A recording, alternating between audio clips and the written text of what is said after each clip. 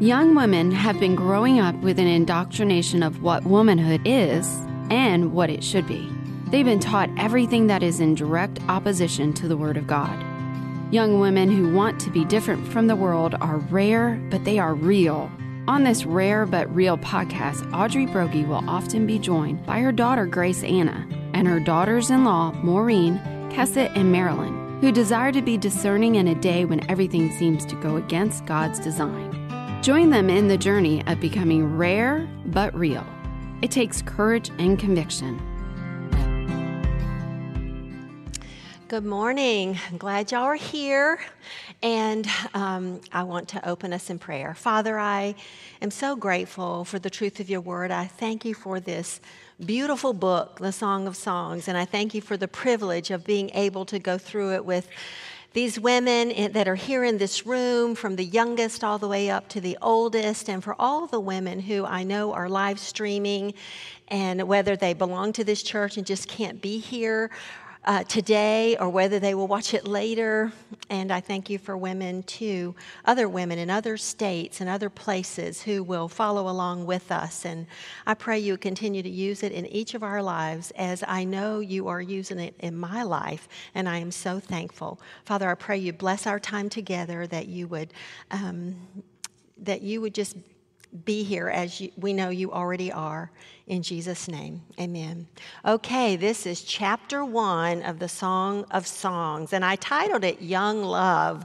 I didn't really know what else to title it, but here we are, beginning a verse-by-verse look at the Song of Songs. And, you know, I introduced the book to you last time, and what an introduction it was. And I want to review that for a second before we delve into the first verse of this chapter, because we learned last time that Solomon wrote the book, and that it really chronicles his courtship and his wedding, and even after his wedding to the Shulamite, his honeymoon and his marriage, and then the years following that. We learn that the Song of Songs is first of all a love story written by God, but you don't find God's name in it anywhere. And we learn, too, that it reads like a drama. It's beautiful, it's poetic. We learn that it has two main characters, the young king longing for his beautiful bride, and the young bride longing for her husband. We learn that it's a story of tension, sexual restraint, of not awakening love and desire until the right time. And it's a story of a wedding. It's a wonderful story of a wedding. It's a story of dreams. It's a story that contains fear of losing the one that you love, a story that chronicles the dangers of letting love fade in a good marriage. Yet, as we continue through the song, we'll see that it has a happy ending. And of course, the book is the clearest picture we have anywhere about the emotional and physical intimacy between a man and a woman. And we learn that the song gives us a biblical view of human sexuality. And we talked last time how God created marriage for procreation. We're made to have babies. We learned that it was to fulfill a natural God-given desire for intimacy. We learned that it's to become one flesh, not just physically, but spiritually as well. And we look briefly at the flow of the book. Chapter 1 beginning with the girl at the palace, then moving to the countryside. And chapter 1 is where we're going to pitch our tent today. And the drama opens after their dating relationship, if you want to call it that, or their courtship has already begun. And we're going to get a glimpse of what dating/courting should look like until the wedding, which takes place in chapter 3. And there's going to be some bumps in the road during this dating/courtship relationship. And then later on, as we go into their marriage, we're going to see the bumps in that as well. So as we move through the song, you will see God's ideal. You'll be moved. I hope you'll be moved. You'll be in awe of his standard and what he sets out for us in his word, because he is going to reveal it to us in living color. And as we see it, some of us will realize how much we've missed. Some of us will see how we did everything wrong, or depending on where you are in your season of life, how right now you are doing everything wrong in this whole area of dating, courting, and marrying. In fact, we could probably say most of us are in that camp. And that's the point, really, because I want to remind you, if we did everything wrong or if we are doing everything wrong, God wants to show us not to beat us up, but to give us hope. Because here's the thing about our Lord. He is a God of redemption. He is a God of restoration. And it's only when we realize how wrong we are or how wrong we've been that we can move forward, that we can say, oh, I see it now, and I want to move forward by the grace of God. So whether married or not, this book applies to each one of us. 2 Timothy 3, verses 16 to 17 says, all Scripture is inspired by God. All Scripture is inspired by God and profitable for teaching, for reproof, for correction, for training in righteousness, so that the man of God may be adequate, equipped for every good work.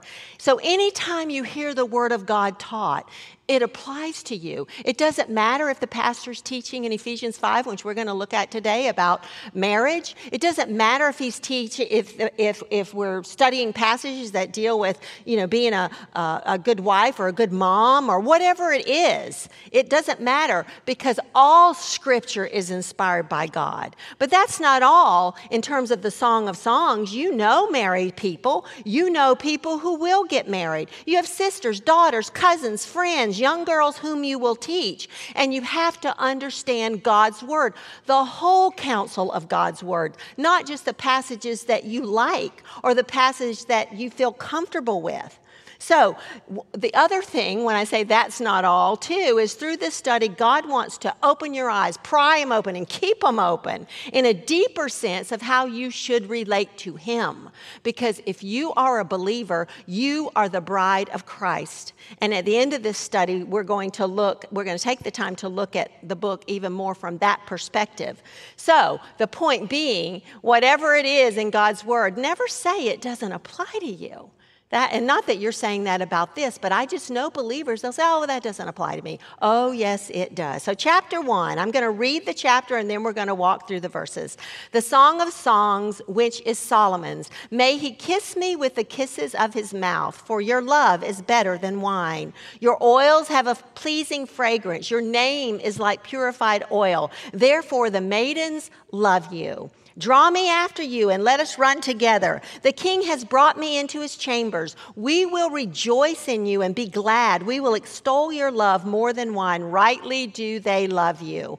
I am black, but lovely, O daughters of Jerusalem, like the tents of Kedar, like the curtains of Solomon. Do not stare at me because I am swarthy, for the sun has burned me. My mother's sons were angry with me. They made me caretaker of the vineyards, but I have not taken care of my own vineyard. Tell me, O you whom my soul loves, where do you pasture your flock? Where do you make it lie down at noon? For why should I be like one who veils herself beside the flocks of your companions? If you yourself do not know, most beautiful among women, go forth on the trail of the flock and pasture your young goats by the tents of the shepherds. To me, my darling, you are like my mare among the chariots of Pharaoh. Your cheeks are lovely with ornaments, your neck with strings of beads. We will make for you ornaments of gold with beads of silver. While the king was at his table, my perfume gave forth its fragrance. My beloved is to me a pouch of myrrh, which lies all night between my breasts. My beloved is to me a cluster of henna blossoms in the vineyards of En-gedi. How beautiful you are, my darling, how beautiful you are. Your eyes are like doves. How handsome you are, my beloved, and so pleasant. Indeed, our couch is luxuriant. The beams of our house are cedars, our rafters, cypresses. Now, keep in mind that this is like reading Solomon's romantic journal. He's chronicling his romance with his woman. And this is what verse 1 reveals when he says, the Song of Songs, which is Solomon's. Kind of like saying, this is my journal. If you keep a journal at the beginning, like Audrey Broggie, this is my journal.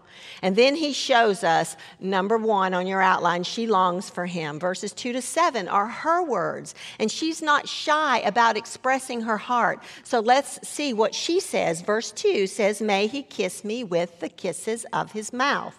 Now, you have to keep in mind that the king has already declared his intentions toward the Shulamite. They are already in this courting phase, this dating phase. And of course, dating today in our culture, as it's defined, usually means that there are no strings attached. It's just a friendship, kind of like getting to know someone, because how will you get to know someone, a little bit of what they're like, if you don't spend some time with them?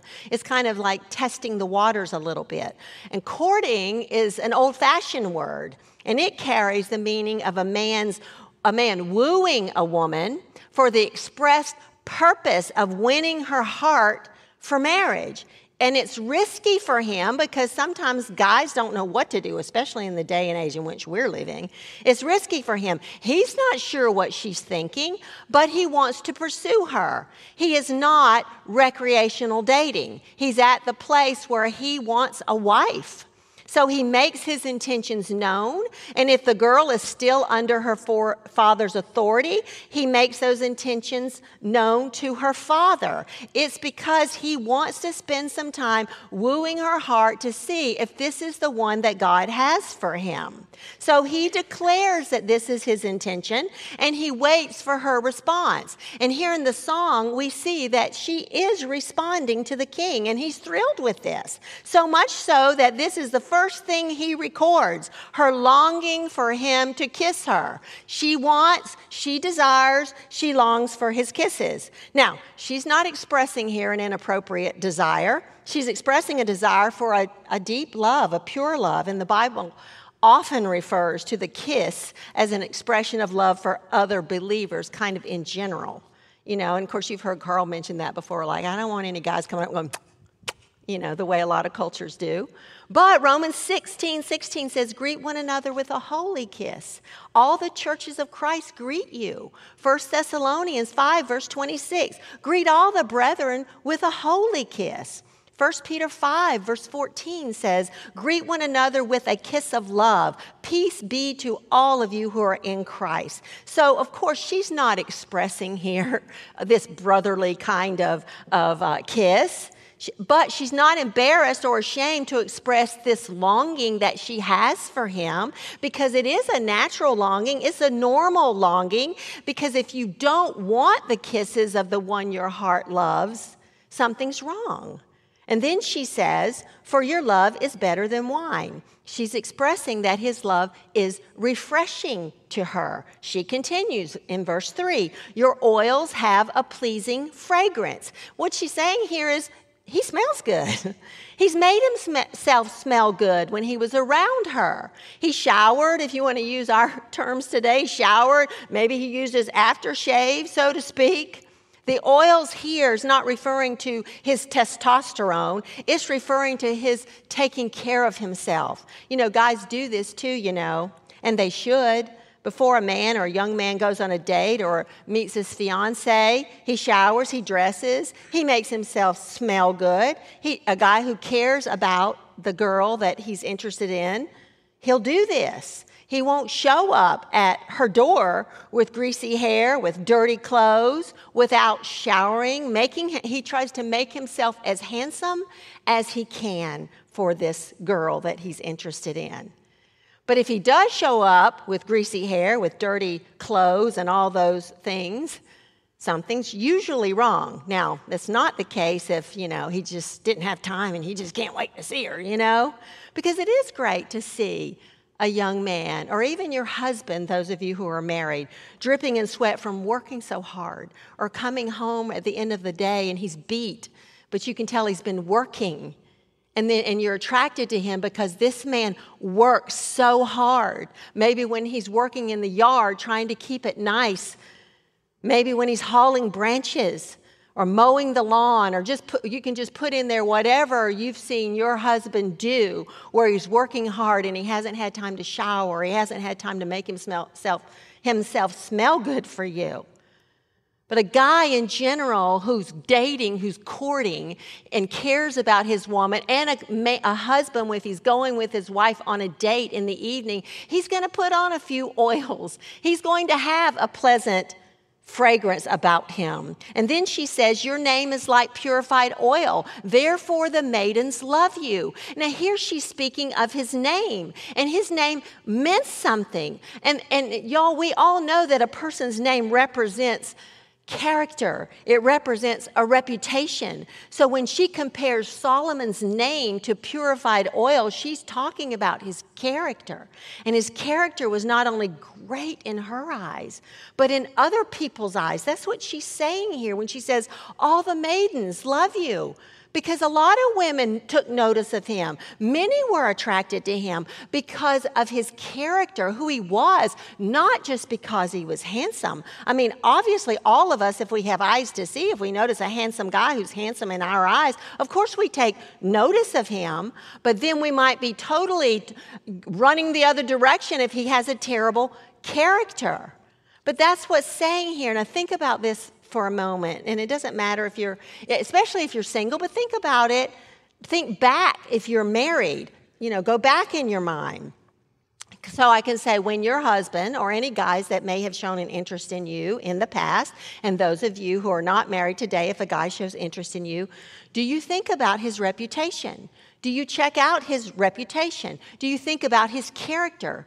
Do you ask yourself some questions? Was he married before? Has he been divorced? And if he has, why?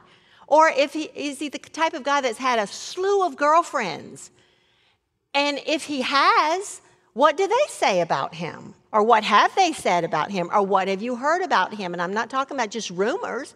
I'm just talking about, is there a track record? And what does it mean? What do those who know him best say about him? Is he known? And if he is, what is he known for? There's nothing wrong with being concerned about someone's past. Nothing wrong with it. Because you ought to know those things. You ought to look into those things, especially as it concerns other relationships he's had. What's his track record? Is he known as a liar, a cheater? Is he known as being a lazy guy who has nothing going on for him, no direction in life? Or he can't hold a job, or he doesn't want a job, and he doesn't want to work or pay his own way? Is he a mama's boy? And I'm not talking here about a man who has a healthy relationship with his mother. He should. And all of you single women, you should want the guy you're dating or that you're interested in to have a healthy respect and love for his mother. Because here's the thing. The way he treats her and talks about her and respects her or lack of respect will end up being the way he treats you and the respect he shows for you. So you should pray for that. And it might be that his mother is not worthy of much respect. It might be that she's an unbeliever or whatever it is, but still, does he still look for ways to respect her and honor her and treat her in a way that even if for some reason she doesn't really deserve it? You've got to think about those kinds of things. But here I'm talking about a mama's boy in the sense that he's very dependent upon his parents as a grown man. The type of man who cannot cut the apron strings, as we say today. Or maybe he's immature socially. Or maybe he's the type of guy who can't make his own decisions. I mean, that kind of trait is negative in a grown man. Again, does he have clear direction? Not that he has it all mapped out if he's 17 or if he's 22, but he has a direction he's headed in. He's got plans. Is he a strong believer? I used to tell my daughter, and I've told young women, and I still tell women this all the time, you don't want to just marry a believer. A believer, of being a believer, that is a given. That's like undisputed. Of course, that's what the scripture teaches. You're not to be unequally yoked. Of course you should marry a believer. It's a given. But you also want to marry a believer whose heart beats for God, who puts the Lord above his earthly relationships. And of course, for that kind of man to be attracted to you, you have to be that kind of woman, a woman whose heart beats for God. You don't want some nominal Christian, and neither does a godly man. He doesn't want a nominal Christian. And you don't want a weak, passive man, but you want one whom you can follow, because God will call you to follow that man. Not somebody you have to beat off the couch to get to work, or someone who's selfish, or someone who's dependent upon you to pay his way, or someone who's looking for you to be the provider, the protector, the defender of the home. No, you don't want someone whom you have to lead around. And of course, we've probably all dated some losers, some mama's boys in the negative sense of the word, some cheaters, some slackers. I know I did. You know, one very bad experience I had was when I was dating a young man when I was in college. And you know, I thought he was so handsome, and so did a bunch of other girls. And he was really a charmer. He had this gorgeous smile. He knew all the right compliments. He knew the right lines. I think I was just too naive to understand that he was a player. And so he began to talk to me, and eventually he asked me out. And friends of mine who knew him and his reputation would say to me, "You're going to date him? Audrey, he goes from one girl to the next. He tries to get what he wants. He's a player. He plays a game, and when you don't deliver, he drops you. And if you do deliver, he still drops you." I didn't believe them because he was so sweet. They couldn't be talking about the same guy. This guy seemed so genuine. He went to church with me. Now, I would hear about his reputation. I just didn't want to believe it because he convinced me he was different. I asked him if he was a Christian. Sure he was. He was whatever I wanted him to be. And I had a great time with him. He was a lot of fun. But I want to tell you something. Even though there was nothing inappropriate going on in the relationship between us, because we were just hanging out, people began to assume it was because of his reputation. And of course, I dropped him like a hot potato.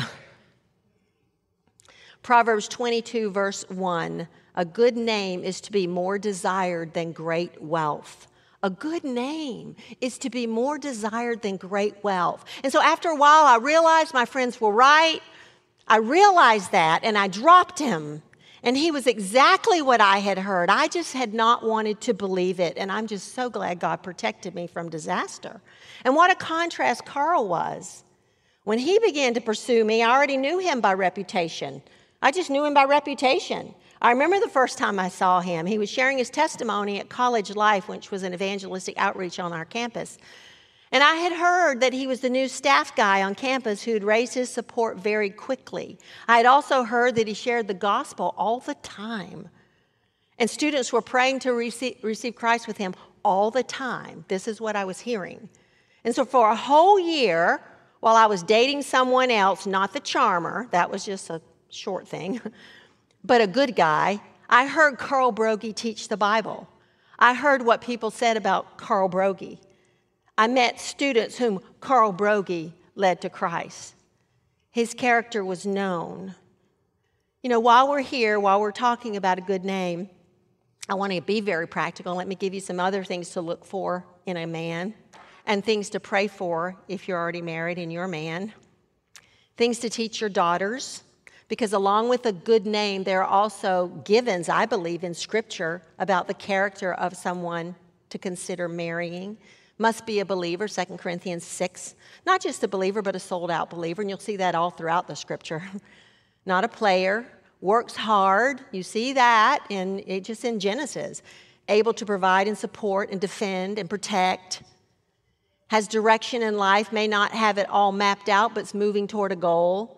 Has his own convictions from God's word, not just following yours. Not a wandering eye or a ladies' man. Not selfish or self-centered or just full of himself. Because if you marry a man who only thinks about himself, you will be miserable the rest of your life. The Shulamite continues in verse 4, "Draw me after you and let us run together. The king has brought me into his chamber." She's expressing here something that she's looking forward to. This is a request. She's looking forward to when they will be together. And that's why she says, "We will rejoice in you and be glad. We will extol your love more than wine." She's talking about their future together. And it sounds like you and me, doesn't she? Doesn't she sound that way? If you're single, don't you dream about one day being married or who God will bring to be your husband? If you are married, didn't you think about running together with your husband? Didn't you think about the day when he would bring you into his chambers? We might say it differently, like I can't wait until we're together forever where we don't have to say goodbye. We won't have to say good night at the end of the date. We'll have our own place. We'll be together. And then speaking about the maidens, the other girl, she says, rightly do they love you. She's proud of her man. She's going to marry a man with a great name, a great reputation, a good guy, one that is desirable for more than just his nice smile. And let me ask you, again, if you're dating someone, do others love the man you're dating? And I don't mean romantically love him. That's not what she's talking about. That's not what I'm talking about. But do they think well of him? Because romance and longing for someone is right and good when it's directed toward the one you will spend the rest of your life with, and the relationship is held in great restraint until marriage. Now, I want to summarize this section for just a moment because we see how the girl longs for her boyfriend, if you want to call him that. It is a desire for romance, and it's clear that there is absolutely nothing wrong with this desire if it is brought before the Lord because God made us this way. Remember, that's what he created in the Garden of Eden. It's a good thing. God himself is the one who gave these desires to us. They just are supposed to be properly guided, properly guarded, properly given to the right man. We're supposed to desire the one that we marry. It's a desire that God wants to cultivate and deepen as the years go by. And it's so sad among Christian marriages that young couples do not see older women who still long for their husbands, who still love their husbands with their whole heart and refer to him as their best friend. And he's the one that means more to them than anybody else on the earth, and that she's so glad she married him. And she's so glad that she didn't say yes to some other losers, but she's so thankful that he's her husband and that God gave him to her and that he's their daddy. We need to be those kinds of women, y'all. The older role models so much that we see in our day are older women who roll their eyes or who complain with their lips or who make fun of. That's so much of what we see. Ladies, we sometimes reap what we sow in this area of our lives. You know, we want our husbands to do all the work. We want our husbands to talk about us in that way. But we don't want to talk about him in that way. We want him to tell our children how fortunate they are that he married us and how fortunate they are to have us as a mom. But we sometimes don't want to do the same thing for him, to build him up, to respect him. And I know there are a lot of women who think, well, my husband, has so many faults. Of course he does. And so do you. But why can't we look for the good? Why can't we build up the good? You know what Philippians says? If there's anything excellent, anything worthy of praise, think on these things. Look at that list in Philippians. Can you take anything in that list and say, this is worthy of praise in my husband's life? This is excellent in my husband's life. This is of good repute in my husband's life, and I'm going to tell him, and I'm going to hold that up. Does he have faults? Of course he does. And again, so do you. So do I. Like the Shulamite, when we were first in love with our husbands, for those of us who are married, we wanted him to kiss us with the kisses of his mouth. But how about after a few years of marriage? Of course, we'll be dealing with this aspect in greater detail later because the Shulamite had the same problem after some time in her marriage. God is so good to tell us the good, the bad, and the ugly. It's hard when we get to some of these later chapters to believe it's the same woman. But God gives us this realistic picture. He has so much to tell us. So she longed for him, but the scripture continues, number 2 on your outline, she feels ugly.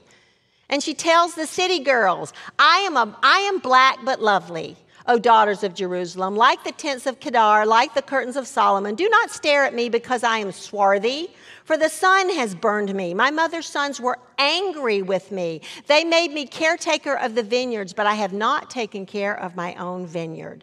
Now, this girl wasn't tan, and the sun hadn't burned her because she was sitting by the beach all day, or the poolside all day, or because she was visiting tanning beds. I don't even know if that's a thing anymore. But her tan and her dark skin came from as it got darker, came from hard work in the sun. You know, back when my grandmother was a young woman, it was only the poor country girls who were tan.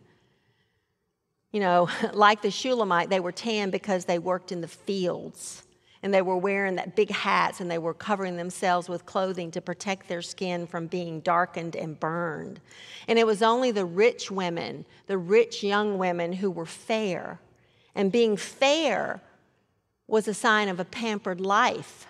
The poor country girls wore hats, like I said, and the long sleeves to protect themselves. My grandmother would never, ever, ever, ever have tried to get a tan. I can't even picture that. So when the Shulamite compared herself to the pampered city girls, she felt swarthy. And that means she felt insecure. That's why she added, don't stare at me, don't look at me. I mean, you ever feel kind of ugly or unattractive? You say, don't look at me. You know, don't look at me right now. I look awful. Don't take my picture. I look terrible. We all feel that way. And she's comparing her dark skin to the tents of Kedar, which were made of black goat's hair. The people there were nomads in northern Arabia who descended from Ishmael. Apparently, the tent curtains of Solomon were also black. She was almost apologetic about her appearance. She explains, I have to work in the fields. I have no time to take care of myself.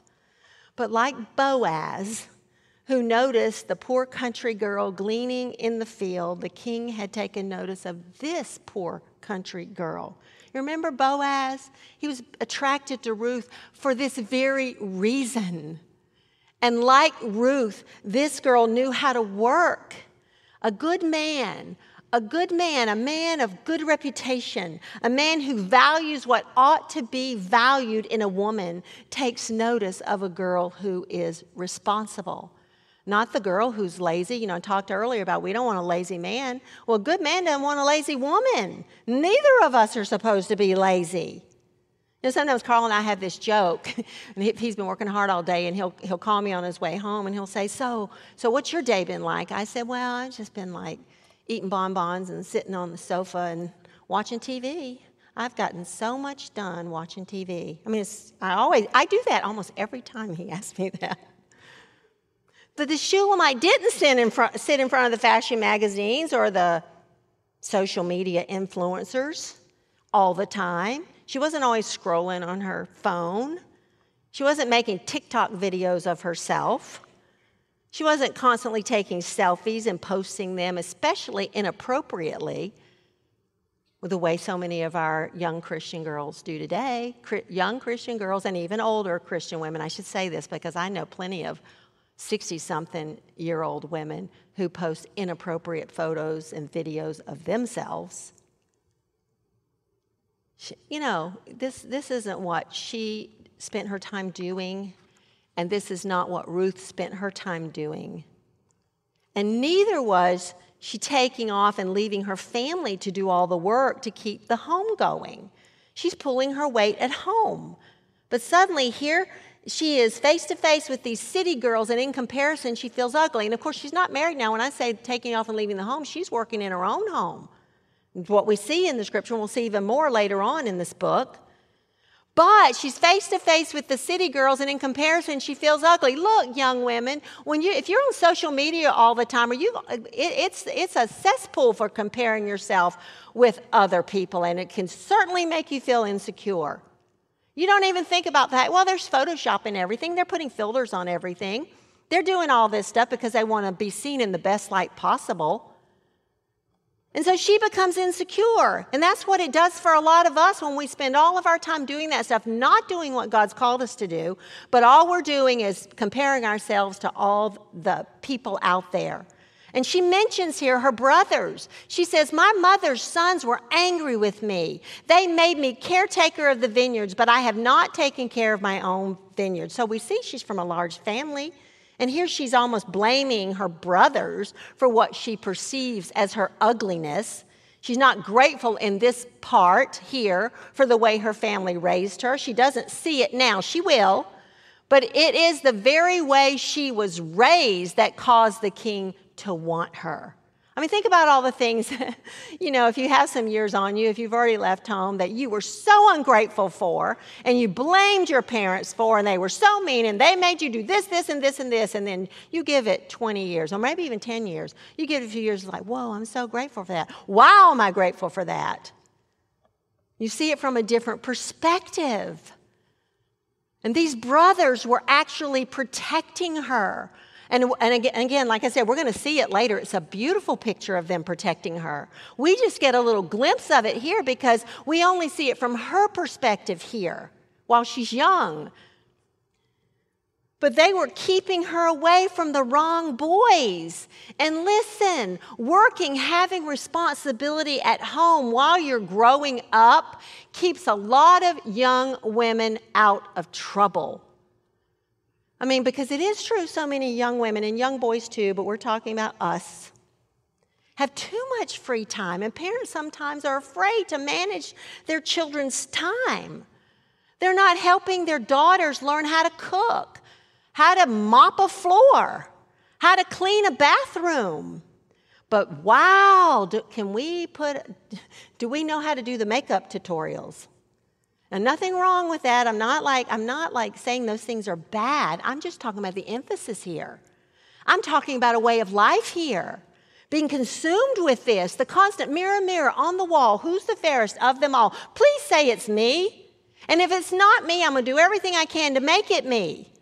And some of us as moms, we don't feel like fighting our daughters on these things to do the responsible thing. And the sad thing is, if we have enough money, we don't even do these things ourselves. We either neglect it or we hire it out. And again, nothing wrong with hiring out. I'm not saying that. I'm just talking about abdication of responsibility. Because while there's nothing wrong with hiring people to help you with things, whatever it is, I don't care, you can just fill in the blank. It's quite another to hire people and not expect your children or even yourself to do some of those things. Because you don't want your children to grow up with the mentality of, yeah, the help will get that. The help will do that. You have to have personal responsibility yourself, and you have to teach that with your children. So work keeps us busy. It keeps us fit. It keeps us out of trouble. And it used to be a time when children were a needed part of the family. Now it's just like too much work. And after speaking to the city girls, she asked the king a question. So that's at point 3. She questions him. Tell me, O you whom my soul loves, where do you pasture your flock? Where do you make it lie down at noon? Her insecurity made her want to make sure of her standing with him. She was clinging to him, not in an unhealthy way. She's in love with him, and she needs to feel secure in his love. You know, that's what she wants here. And of course, it's the clinginess here, if you want to use that term. It's not in the negative sense, but it's kind of like the meaning that we see in Genesis chapter 2 of the two shall become one flesh, like stick together like glue, that if you rip them apart, part of them, there's pieces left. And that's what we're seeing here. But when you're courting, when you're in that relationship before you get married, you're not going to always be together, but you'll want to be together. You'll be on each other's minds. She wanted to be with him. That's the one thing she desires above all else. She describes him in simple, beautiful terms. Oh, you whom my soul loves. He is her soulmate. So if you're single, do you already feel this way about someone now? If you're married, do you feel this way about your husband? And if not, why not? And if not, ask God to create that within you.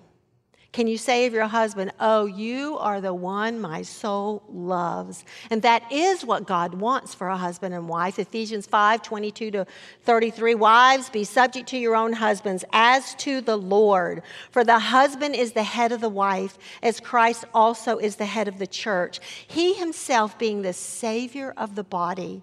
But as the church is subject to Christ, so also the wives ought to be to their husbands in everything. Husbands, love your wives just as Christ also loved the church and gave himself up for her, so that he might sanctify her, having cleansed her by the washing of water with the word, that he might present to himself the church in all her glory, having no spot or wrinkle or any such thing, but that she would be holy and blameless. So husbands ought also to love their own wives as their own bodies. He who loves his own wife loves himself. For no one ever hated his own flesh, but nourishes and cherishes it, just as Christ also does the church, because we are members of his body.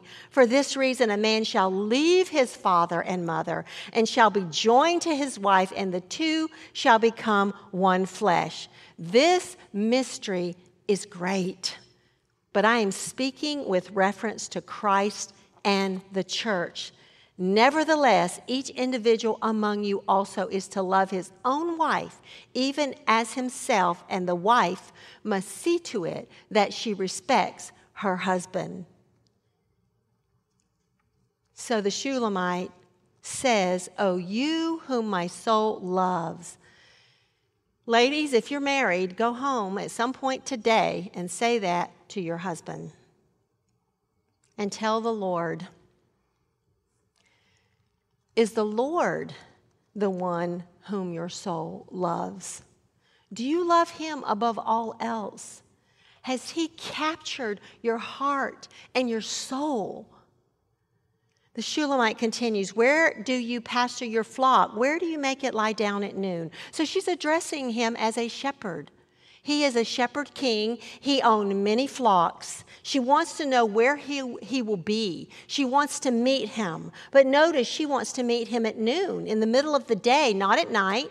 And then she states why. For why should I be like one who veils herself beside the flocks of your companions?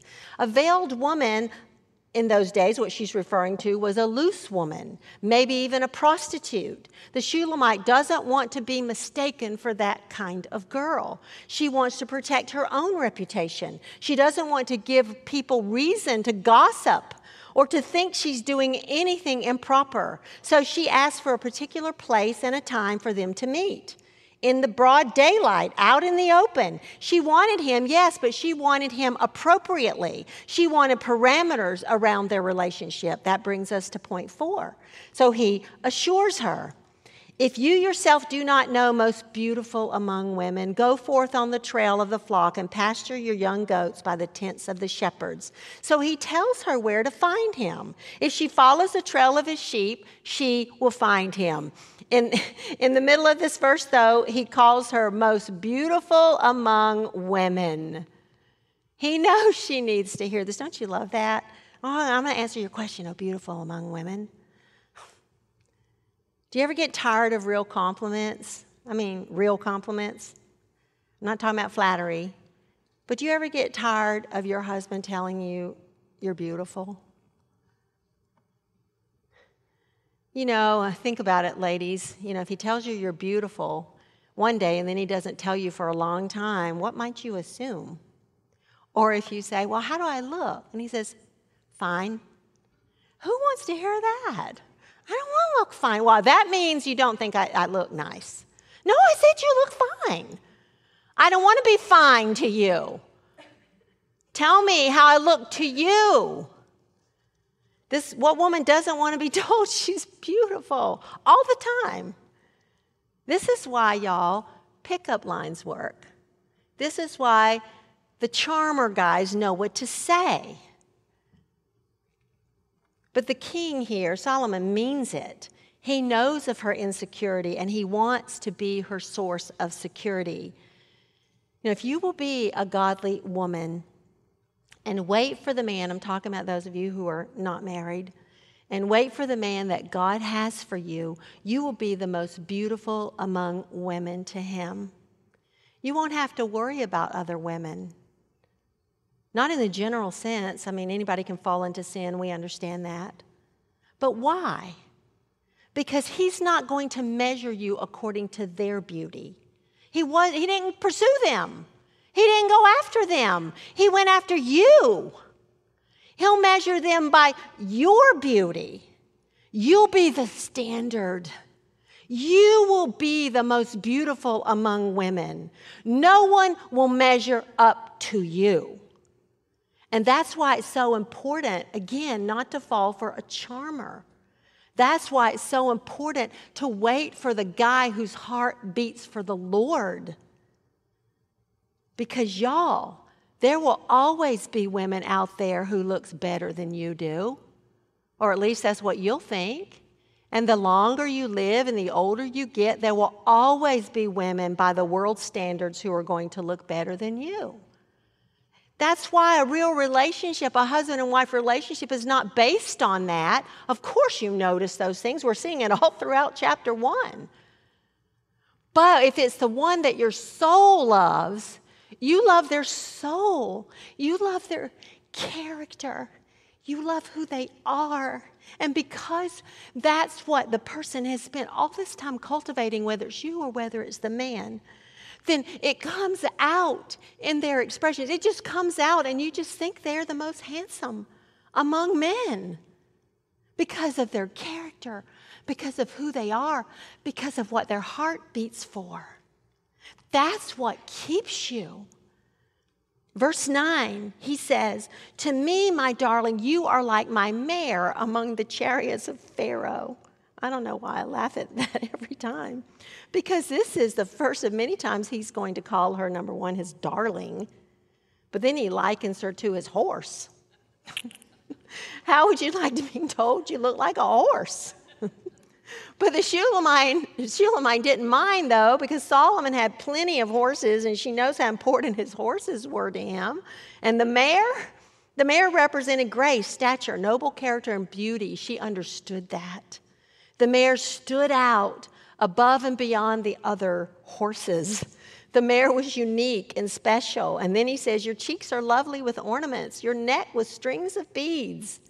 Now remember, she had been concerned about being swarthy. I like that word, swarthy. She was concerned about that, about her appearance, her swarthy appearance, self-conscious, fully aware that she had nothing compared to the great beauties in the city, the fair maidens. She was that poor country girl. She was not only darkened by the sun, but she didn't have any jewelry.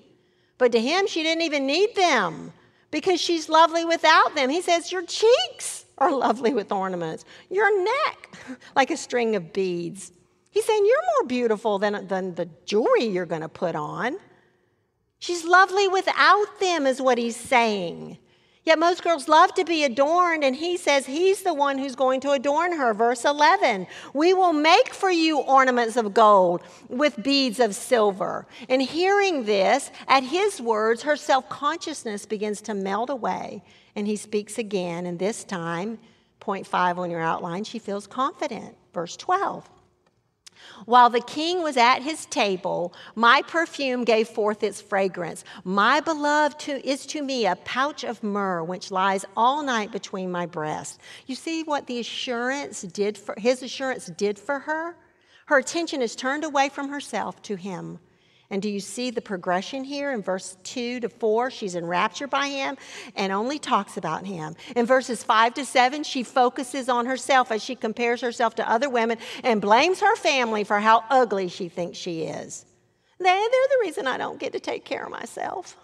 In verses 8 to 11, instead of scolding her for this, the king assures her of her beauty and how beautiful she is to him. And now she is so confident in his love, her focus moves from herself to the one she loves. So she praises him. She likes the way he is. He's like the perfume she wears in the pouch around her neck. That's what she means when she says, "My beloved is to me a pouch of myrrh which lies all night between my breasts." You know, when you think about it, when you put a little perfume on in the morning, you have that fragrance all day. And I love, when you see the imagery and the metaphors in the New Testament about how that's what we're supposed to be to a lost and dying world, a fragrant aroma. And of course, to those who are rejecting Christ, we're a stench. But to those who are being saved, we're like this pleasing, pleasant aroma. And that's what she's saying, that he is a pleasing fragrance, because that's what myrrh was. It was a pleasing fragrance. And it was like a wonderful perfume. And so he's constantly in her thoughts, just like that pleasing perfume. It's like, where's that coming from? Verse 14, my beloved is to me a cluster of henna blossoms in the vineyards of En-gedi. Henna blossoms were beautiful white flowers. En-gedi was an oasis on the coast of the Dead Sea. All other men, she is saying, compared with him, were like the desert. There's nobody like him. No other man even begins to compare to him. Does your husband know that no other man compares to him in your eyes? Again, sometimes I tell my husband, I'm so glad I didn't marry so-and-so. I'm so glad God busted that up. I'm so glad I didn't fall for the charmer. I'm so glad God busted that up. And when the one finds you, he will be like a breath of fresh air. No other man will compare to him. You might think your heart was broken over so-and-so, and you'd shed many tears over a broken relationship maybe, because you just thought you were so in love and he was the love of your life and blah, blah, blah, blah. God busts it up. No, he's not the love of your life. I want to bring you the love of your life. And that brings us to point 6, love talk, or you could say love talks. The king says in verse 15, how beautiful you are, my darling, how beautiful you are. The king cannot help repeating how beautiful she is. You think she's tired of hearing it? Not on your life. It's just the beginning, y'all. And if you don't like this kind of love talk, you better not come back next time. Your eyes are like doves, he says. Now, of course, they're gazing into each other's eyes. Eyes are a window to the soul. And comparing her eyes to doves reveals that she was pure of heart. She didn't have the eyes of an adulterous woman. He knows that. Her turn, verse 16. How handsome you are, my beloved. She's expressing the same thing to him. A man likes to be told he's handsome. I mean, we think we're the only ones who want to be complimented in that way. No, he likes for you to take notice of him. Wow, you look great. Wow, that really looks good on you. Wow, let me cut your hair because you look so much better when I do, or whatever. But she's attracted to him because women do care about how her man looks. But I want to ask you something, and he should care too. But do you want your husband or the guy you're interested in looking in the mirror more than you do? I mean, do you? I'll never forget when we were watching with our Avonlea with our kids when they were growing up, and there's a scene in one of them where, I don't remember the people's name, I don't remember any of that, but basically it's like this. Boyfriend, all you ever do is talk about yourself. Can't you ever talk about anything else? Why don't you ever ask about me? And he says to her, sure, I can talk about something else. I can ask about you. So tell me, what do you think about me? So, sure, she was attracted to him, but she also adds, and so pleasant. He's so pleasant. Not only is he a good-looking man, and she thinks he's really handsome, but again, he's pleasant. He's fun to be around, and he's good to her. How many men have you known that look great on the outside, but they're big jerks? But this man is both handsome and pleasant. And isn't that what we all want? But I want to tell you something else. Those two qualities in one man were rare then, and they're rare today. Handsome, good name, good reputation, and pleasant. A man of character. Remember what she said earlier? Your oils have a pleasing fragrance. Your name is like purified oil. Therefore, the maidens love you. And here for the first time, she calls him my beloved. She'll use that name over and over and over. Verse 16, how handsome you are, my beloved, or beloved, however you want to say it, and so pleasant. Then she says, indeed, our couch is luxuriant. Verse 17, the beams of our houses are cedars, our rafters cypresses. She's referring to the countryside where they first met. She has pleasant memories. For those of you who are married, where were you when you first fell in love with your husband? I mean, when you first realized it was more than just, I don't know, nothing. Where were you? Do you remember that place where you could say it was luxuriant? I mean, is that the way you remember? It's like, whoa. I remember when suddenly I thought, this is something more. I see him in a different light right now. You don't forget that. I don't forget it. He's more than just a Bible teacher. He's more than just someone I know by reputation. And that's what she says. It's luxuriant. So they're courting. They're expressing their love for one another. He's making her feel secure because that's what all women want. They want to feel secure because maybe men that you dated in the past or maybe that you're dating now, you don't feel secure because you don't know. But that's what a husband's supposed to do for his wife. She should feel secure in that love. And then a wife is supposed to encourage her husband. She's supposed to respect him. We just saw that when I read to you from Ephesians 5. Let the wife see to it that she respect her husband. You do that, women. You do that. Your husband will slay dragons for you. He's wired that way. She works hard. She respects him. He works hard. He loves her. He tells her she's beautiful. She tells him that no one compares to him. And that's the way it should be during this phase that they're in right now if they're moving towards marriage. But that's the way it should be 25 years later. Well, let me back up. That's the way it should be 7 years later because everyone says there's a 7-year itch. That's the way it should be 10 years later. That's the way it should be 15, 20, 25, 50 years into marriage. In fact, not only should it be that way, but it should be growing in depth because you know that person even greater. You know them from the inside out. If you are walking with the Lord and developing in your own relationship with the Lord and loving him with all your heart, soul, and mind, and the man that you're married to is doing the same thing, it's only going to get better and deeper. That's the way it should be. That's what God wants for us. And if yours isn't like that, begin today to pray and ask him to make it that way. Let it begin with you.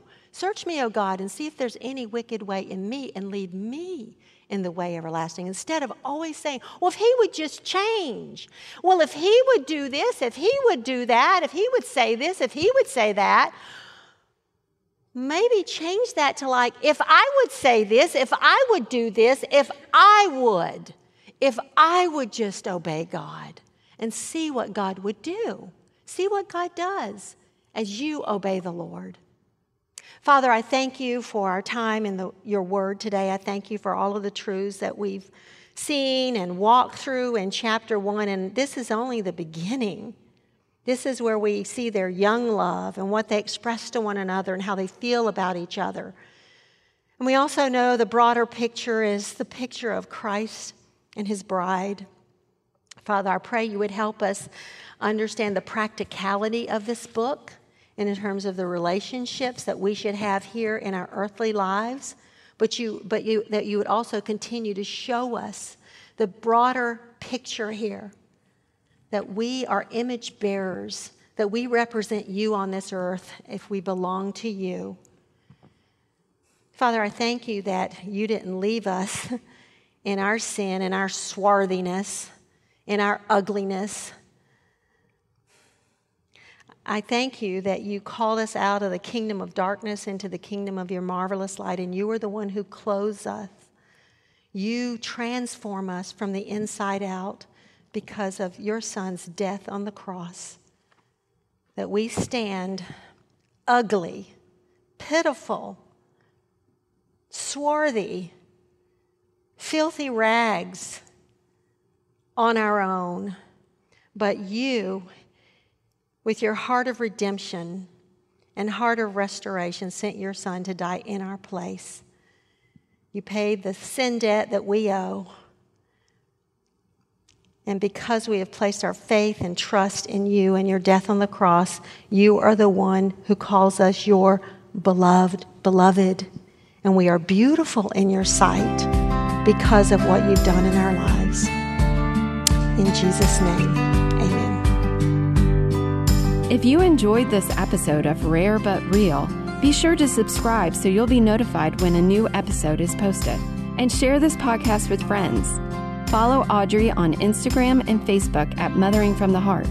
And listen to all her messages on the Search the Scriptures app.